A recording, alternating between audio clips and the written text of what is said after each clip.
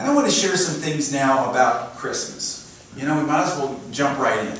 Because what this Christmas is the most revolutionary thought in all of human history. It's something that turns everything upside down. And I read something in the paper. It was the Gospel according to Will Smith. Have you ever noticed some of the actors, you know, that are out there, and some of the people in the arts truly are spiritual masters who've taken form in order to teach us through their different teachings. And this is a wonderful way in which he takes this Christmas teaching and breaks it down for us. But beforehand, I'm going to paraphrase what he's going to say from the gospel, from the writings of the Apostle Paul. Paul said, "In my opinion, whatever we're going to have to go through now is less than nothing compared to the magnificence that awaits us. All of creation is eagerly standing on tiptoe to see the wonderful sight of God's sons and daughters being revealed as they truly are, free from the binding chains of decay and sharing in the magnificent liberty of being God's children." Or, in the words of Will Smith, this is the cleansing. This is what happens. This is the natural reaction to the amount of light that is coming into the world. As a cleansing, this is the darkness before the dawn. I feel very, very strongly that we're shifting into what is the next age of humanity and what it's going to be right now. It just has to get stirred up in a way, and we're seeing it all. It's going to be really interesting to see how humanity reacts to it. It's going to be a mess, but it's the mess and the cleanup. It's the mess and it's the purge before that new, real light shows up. So it makes sense of what's going on in your life personally. It makes sense of what's going on in the world. And it's about what this revolutionary thought of Christmas is all about. And I'm going to share in my talk the most revolutionary document in history, the Magnificat. It really is about the willingness to let go of the lesser for the greater. As Jane Elizabeth Hart calls it, giving up your little fingernail for the whole universe. Being willing to let go of your limitations for something greater. This is a celebration of, yes, the birth of the Christ in the baby Jesus, but also, and most importantly, the Christ in each one of us. And I read just this week in the writings of Eric Butterworth, the Gospel according to Eric. And in his writings, he really talks about and depicts this Christ birth for the individual more clearly than I've seen anywhere else. And I don't usually read long quotes, but I will today, because I just want you to get a sense of this. So maybe close your eyes and listen to it. And he writes, "If Jesus' concept of the divinity of humankind could clearly be understood and widely disseminated, his teaching would sweep the world and create a great spiritual revolution. He taught, you will know the truth, and the truth will make you free. We hunger for freedom, from want, from sickness, from oppression, most of all from our own fears. Now the religion about Jesus has failed to open up the way to this freedom, but in the simple and dynamic teachings of Jesus, we have a message that is both universal and practical, containing the keys to the kingdom of prosperity and peace and health and freedom. Now we can see that the heart and core of Jesus' teachings are concerned not just with his divinity, but with the divinity of all of us. His ministry was devoted to teaching the universality of the principle and to help people rise from their so-called sins to self-mastery. He said, nothing will be impossible to you, nothing. We need to get this idea into our consciousness, that we are made in the image and likeness of God, and that is no mere figure of speech. It is a practical fact, a dynamic truth. And when the people sought to stone Jesus for saying that God was his Father, he replied by quoting the Psalms, I am telling you, I have said you are gods, and all of you are children of the Most High. And he added, this scripture cannot be broken, saying in effect, I'm only saying of myself what your own law is telling you. I don't set myself forth as an exception. but as an example of what your nature truly is. This is our nature that is being born in each one of us. It's born in the manger 2,000 years ago, and right now in the manger of our hearts is being born. There's something that wants to be born in you, that wants to find its birth in you. And what is that something? It's a universal desire that is held by all of creation. To grow, to be, to learn, to expand, to evolve. It's that which wants to be born in you. Paul wrote about it. He said, from the beginning of time, all the life of creation has been groaning in the pangs of childbirth. There is that, and there's something in this quote that tells us that it's not something that's necessarily easy, but it's something that has incredible promise. In Revelations it says, I saw a new heaven and a new earth. The old ones had disappeared. The world of the past is gone. This is that new transformation, what Paul called, be transformed by the renewing of your mind. What he called, let that mind be in you that was in Christ Jesus. He also said something that's really odd when you realize his time and his place, but he said, I can do all things through Christ who strengthens me, but the word wasn't strengthens. It was in Greek, it was in dunamunti, which is in dynamites me, that blows me up from inside. But in Elizabethan England, they didn't know really how to do this in dunamunti thing, so they called it strengthens. But it's really that expands me, blows me up. It's the big bang. It is that tremendous birth, that Christ inside of you and inside of me. But then you say, what's the purpose of Jesus? And we can look at the teachings of Jesus and see why. Jesus sometimes spoke from the human angle, and sometimes he spoke from the divine angle. Sometimes he talked about being, he'd get annoyed about things. He'd talk about, how long must this generation vex me? Things like that. That was the human Jesus, and he was fully human. But there was that other aspect of him that was like a clear and perfect lens through which the light could pour and shine so perfectly that he was the perfect expression of that light, so that when we looked at him and when he spoke, he was speaking from that I am self that is there in potential in each one of us, but fully expressed through him. And so sometimes he spoke from one standpoint and sometimes from the other, so if there's any confusion, we can blame him, right? The truth is that there is that which wants to be born in you and in me, just as it was being born through Mary. Mary. You've heard the Magnificat. There have been many different versions of this poem set to music. They call it that when it's set to music, but it's that wonderful poem prayer that she said to her cousin Elizabeth when she ran away. Mary was 13, 14, 15 years old, according to scholars, and she was falsely accused of adultery because, after all, here she is, she's pregnant. Joseph didn't know her, and he's ready to divorce her, and she runs away to her family, to her extended family, and she sees her cousin Elizabeth. Now, how about you? Have you ever been gossiped about? Have anybody ever said something that wasn't true about you? How does that feel? Kabir, the great Muslim poet, said, when somebody slanders you, you should hold them close to your heart and build a hut in your courtyard for them, because they are cleansing your soul without soap and water. They're scouring your ego.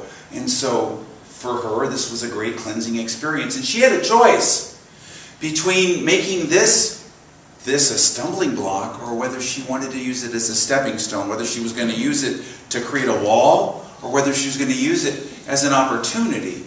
She is calling us, through her experience here, to look at the circumstances and what we call limitations of our lives, like what she was going through, and ask ourselves, what are we going to do with it?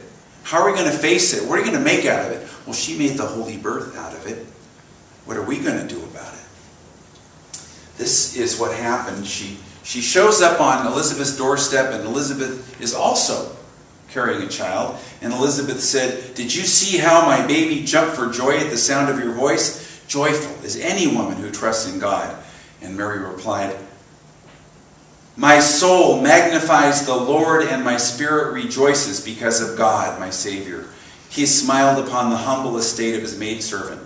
For behold, from now on, all generations will declare me blessed, because the Almighty has done great things for me. His name is holy, and his mercy extends to all who fear him from generation to generation. Fear was understood as being in awe and respect, not being scared of. Now, at this point, everything sounds very churchy and religious, and we think of Mary as a sweet, sweet girl, and she's so innocent, and now the fire comes out of her.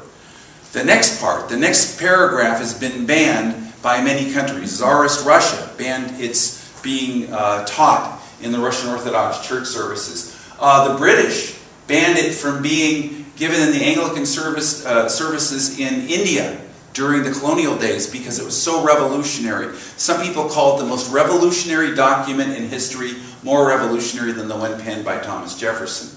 It also was illegal in Guatemala just 20 years ago when they had a military dictatorship and they wouldn't allow the Catholic priests to teach this. And also during the time of the disappearances of the students by the fascist dictatorship in Argentina about 40 years ago. The mothers of the disappeared students would protest, but they outlawed protests, and these women would be carried away. So they had an idea. They thought nobody could carry us away for holding up placards of biblical texts. So they walked around carrying these phrases and these verses until they were also banned from quoting this. So that is the revolution. Tracy Chapman called it the revolution that sounds like a whisper. It's that revolution of consciousness that is showing up not as a political event, but as a spiritual, internal experience for each one of us. It's not a societal thing, although it will result in changes in the outer world. God has displayed might with his arm, has scattered those who are arrogant in the thoughts of their hearts, has brought down the kings from their thrones and exalted the humble, has filled the hungry with good things, but the rich he sent away empty. He has helped his servant Israel, remembering his mercy as he spoke to our fathers, to Abraham, his descendants, for all time. This was a promise. It also sounded like something that was very troubling. But it's any time you make a change in your life and you make a commitment to truly making a change in your life, it's troubling. Not just to the powers that be, but the powers that be in here, the Herod, the kings inside of you. What is that arrogant authority in you and me? It's that part of us that doesn't want to really look at this stuff.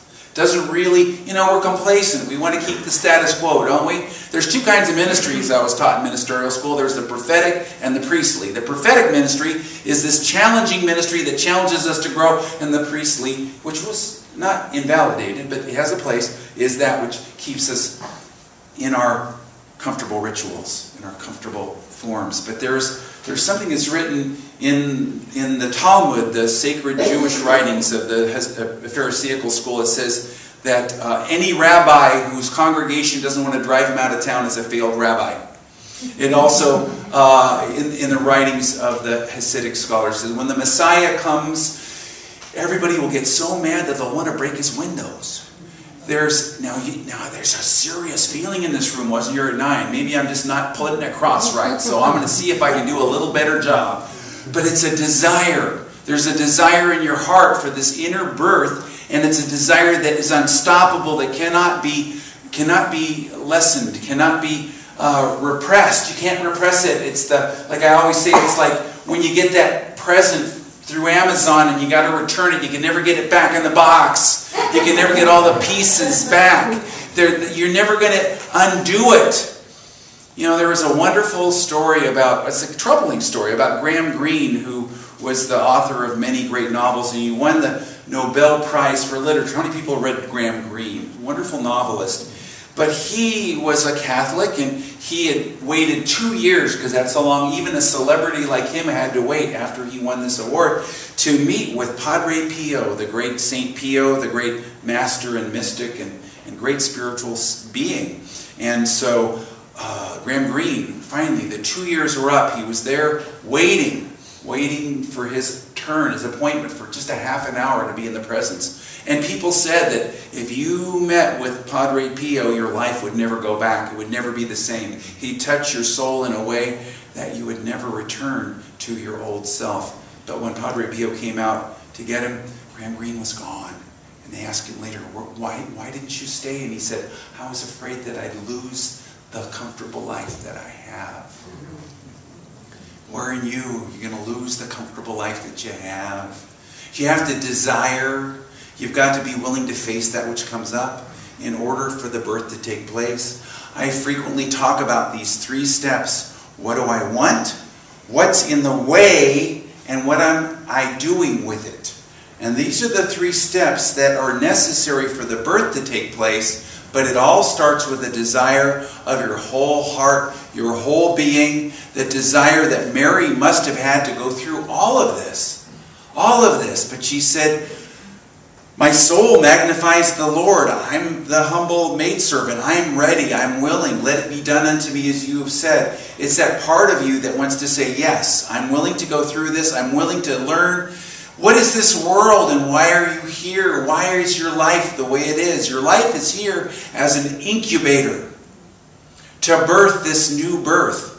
And we say, well, I don't like that incubator. I don't like the way it looks. I don't like the world the way it is. But you know what? That egg's going to hatch. That baby's going to be born. You can't stop it. It's going forth. It's perfect because the world is designed not to always make you comfortable, but to allow for a birth. And so you have to desire it. You have to desire it so much that you can push through that second phase, which is what's in the way. And what's in the way? It's that desire to keep everything the same, the complacency, and that you can never stay the same, and that never will bring you joy. What's the only thing that will bring you joy? What's the only lasting happiness in your heart and in your soul? It's when you embrace your whole being, when you embrace your growth, when you embrace your change. I love it. Bring it on, bring it on, bring it on. Together, change. I love it. Bring it on, bring it on, bring it on. Oh, yes. And embracing this, that's what this Christmas is about. That's why you have had all these Christmases. That's why the lights and the tinsel and the fun. We decorated this week and had so much fun. And those lights, they flash on and off. And we have so much fun because it is so vibrant. But you've got to desire the holy birth in you with the vibrancy, the vibration, the energy, the childlike enthusiasm and wonder of Christmas. Who are the people who have the greatest wonderful experiences at Christmas time? Children. Who are the second greatest people around children? And who are the third greatest people who don't care what anybody else thinks? They act like children. You've got to let that out. This is about lightening up and letting go and moving into your Christ consciousness in each and every now moment. That's my meditation for the last couple of months. I lighten up, I let go of personal control, and I move into my Christ consciousness in each and every now moment. But it requires a willingness to allow that Christ consciousness to turn things on its head. You know, just a few days after Jesus was born, his parents took him into the temple in Jerusalem to be blessed. And we often don't hear about this story, but there were 2 wonderful elderly masters. You know, the most enlightened people are usually not the people who write the books or you hear about. They're hidden, they're secret. And these were 2 masters, Anna and Simeon. And they were up in years. And they said, oh, now that I've seen him, now I can die in peace. But beforehand, they each blessed him. And this is what Simeon said, and it's very interesting.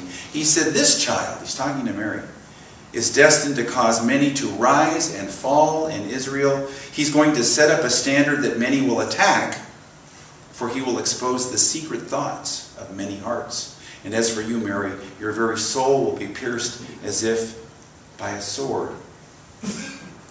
What is that sword? It's that sword of love and truth that wants to come in and open your heart. Pierce your heart, your soul. And it's a good thing. It sounds terrible, and your ego doesn't like it, but it's wonderful. You know, sometimes when you want to grow, you've got to turn things around. You've got to be willing that what was on top go underneath. The last shall be first, and the first shall be last. All of these things. This is the essence of Jesus' teachings. And one time I got to see this And you may have heard of the sacred clowns in the Native American tribes. In 1978, I was driving through Arizona, and I was driving down some country roads, and there were some people pulled over, and I was thirsty, and they were selling something to drink, so I pulled over, and a guy was sitting at a table. And he was a member of the Hopi tribe, and he said, oh, he knew, of course, I was a tourist, and he said, oh, right now in 10 minutes they're going to have the sacred corn dance. It's only once a year. You can go up there. Talk about a divine appointment. And I climbed up the ancient steps that had been cut into that side of that mesa 1,000 years ago. And I got to the very top, and there was a whole plaza of people. And the dances, the chanting, it was otherworldly. No one could have told me there could be anything on this planet that was so completely other than anything I'd ever seen. But the most amazing thing was what happened between the dances. They had the sacred clowns. Have you heard of the sacred clowns? And the sacred clowns are not dressed up exactly like our clowns, but you could tell they were sacred clowns. First of all, because everybody was laughing, but also everything they did was backwards. Everything they did was backwards. They turned everything upside down. And the theory of this, their understanding spiritually was that in order to grow spiritually, in order to be in the flow of life, you've got to be willing to turn everything upside down. And so they embraced the sacred clowns and turn everything upside down. And I remembered that a few years later, when it was about 34 years ago, when I was going through a period where I needed to make a very momentous decision in my life. And I prayed, and I just remembered the sacred clowns, and I got, go out of town and do everything different than you've ever done. Like just backwards from who you think you are. And so I said, okay. So it was a Friday, so I found a guest speaker for Sunday service.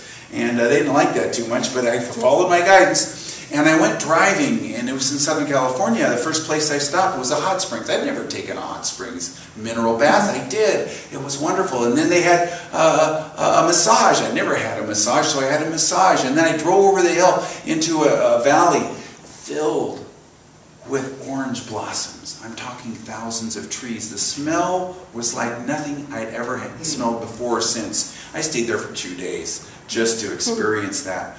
But the experience of it was so overwhelming. And then somebody told me about a country and western bar where I could learn the Texas two-step. I was totally out of my comfort zone. Let me tell you, I won't even tell you all the stuff that I saw on the walls of that place. But I did that. And the next morning I'm driving along and I see a sign saying Liberal Catholic Church. I knew those are theosophists. They weren't the Roman Catholics. These are the people who are very much metaphysical. So I went in and I experienced it was very much a mass, and I had the communion. I'd never had that before or since, and it was an experience that was wonderful. I appreciated that. And then I got on the road, and I'm driving along, and I'm ready to make my decision, and I go into some little farm town, and a big sign says, Buffalo Burgers. I'd never eaten buffalo, so I thought, okay, buffalo. I'm going to go and eat buffalo. So I ate buffalo, and then I found out they had a motel out back made of cinder blocks. And I got a little cinder block motel room, and it was clean. That's all you can say for it. And I sat there by the side of my bed, and I said, okay, God, what should I do? And I got, do whatever you want to do, just don't whine about it. And that was the answer. Now, so that was it, and I did, and it turned out well. So I'm telling you this, it's fun, but it's also be willing to eat everything that you think. Turn it on your head. If you think, oh, this is who I am, this is what I'm comfortable with, this is my routine, be the sacred clown. Turn the things on your head. Try something different. Go against the grain. You know the artist's way, Julia Cameron. When you're writing with your left hand, if you're right-handed, or turning it upside down and doing your painting. Do something to get yourself out of your comfort zone. Do something to get yourself out of your complacency. I do something to get myself out of my comfort zone. Together? I do something to get myself out of my comfort zone. I do the thing that gets me out of my complacency. Together? I do the thing that gets me out of my complacency.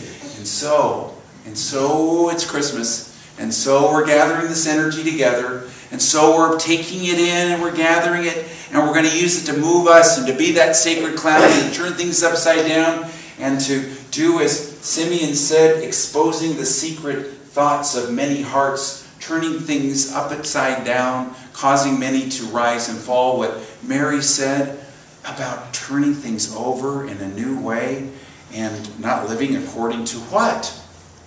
Materialism. Moving out of materialism. And so interesting, some of the best investors are unity people, like Sir John Templeton. He tithed the 3 of my churches that I've been in. He's passed recently, but the Templeton funds, and he once said that the world will tell you that if you have 10 apples and you give away 9, you end up with 1. Well, I'm telling you, spiritual principle says that if you have 10 apples, you give away all 10, you get 1,000. And he says there's no one who will not do better in their business life or their financial life than if they didn't use spiritual principles. If you practice them, then they become a part of you. So this is a part of us. What other revolutionary thoughts and ideas did Jesus bring to us? How about forgiveness instead of resentment? Is there somebody this Christmas season? The energy's here. The love is here. You can decide, I'm going to lay down that resentment. You don't have to pretend like it's not there. You can journal it out. You can release it. But you just have to be willing to go through the process and lay down the burden and to move forward. There's so many things that he brought. Everything that the world thought, he said something different. Because he came to overturn the established order, not just in the outer world, but primarily in our inner thoughts, in our inner hearts. So, let's gather this energy together and gather up Christmas. Gather up the Christmas that's all around us in this building. Gather up the Christmas that's all around us in society, in the world around us that we've been experiencing, that we've seen in the mall or in the stores. Gather up the Christmas of the years past when you were a little child and all you knew was wonder. Gather that Christmas. Gather the Christmas of all who have ever celebrated this new possibility. This new something that wants to be born in you, to push out into expression. Gather it up for forgiveness. Gather it up for healing. Gather it up for a change of heart. For a spiritual awakening and for abundance. But first you have to want it. Desire it. Desire it now. Generate that desire. I want Christmas. I want Christmas. I want the birth.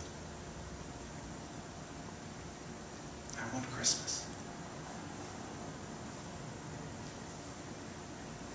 I'm like Mary. I don't believe any of this is going to limit me. I am like Mary. My soul magnifies the Lord. I am willing to use everything to forward my growth, to be born this Christmas. Thank you, God. And so it is. This is our Christ awakening. In each and every now moment, move into this now moment. Breathe in slowly. Hold your breath as long as you feel comfortable and let it out slowly. And remember that what happened 2,000 years ago wasn't something that just happened to Jesus through Mary.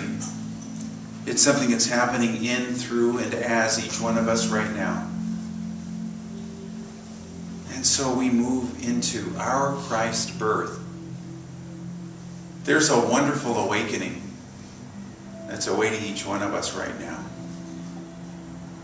But we've got to want it. We have to desire it. We have to want it as badly as Mary wanted to give birth. We have to want it as much as the angels wanted to sing forth, or the shepherds wanted to witness the birth. We have to be willing to open ourselves to that desire of the whole universe of love and wisdom and hope and peace, to be born in our experience. It's no accident that we celebrate the birth of an innocent baby. There's an innocent heart in you. That inner child, that inner innocence desires to come into your awareness and overturn all of your complacency, all of the things that you thought were so important, and replace it with something that's warm and nurturing and real and meaningful. Oh God, I want a life, a new life that has purpose and meaning. Thank you, God. I desire with my whole heart, my whole being, this awakening, this birth that is an experience, not just a belief. A present truth and reality, not just something I hear about. And I desire this birth with my whole self. I give myself into Christmas. I give myself over.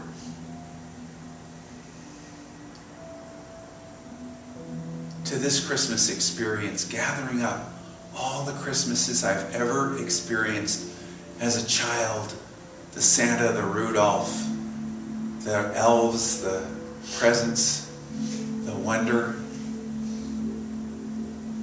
As a more mature adult, the Holy Family, the inner Christ birth. I want all of this now to come together for me in this now moment, so that I can awaken. Thank you, God, for my inner Christ awakening in this now moment. I generate my desire. I open my heart. I want the revolution of my heart that overthrows materialism and replaces it with love and generosity, that overthrows resentment and replaces it with peace and forgiveness, that overthrows the complacent ideas and replaces it with the experience of this now moment. I want to fall in love with this new idea and give my whole self to it. And I take a moment to make my deep inner commitment to the birth, that baby, that Christ in my heart this Christmas.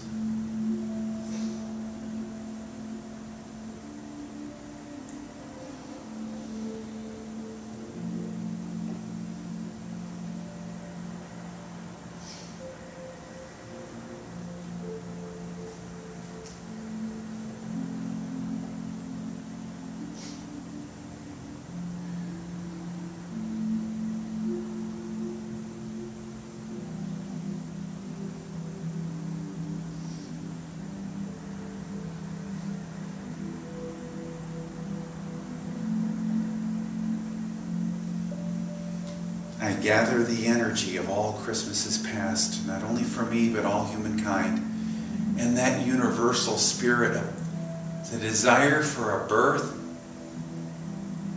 an awakening, a new something that wants to come out into expression through each one of us, through me. This isn't for everybody else, this is for me. I claim it for all humanity, but I must claim it. And I'm willing,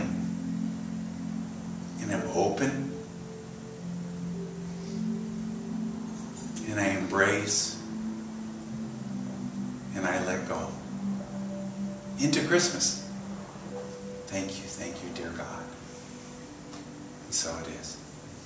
And now it's our time of our offering, and we bless our offering with the thought, I give in the spirit of Christmas love, and I receive abundantly. Together, I give in the spirit of Christmas love, and I receive abundantly. And silently.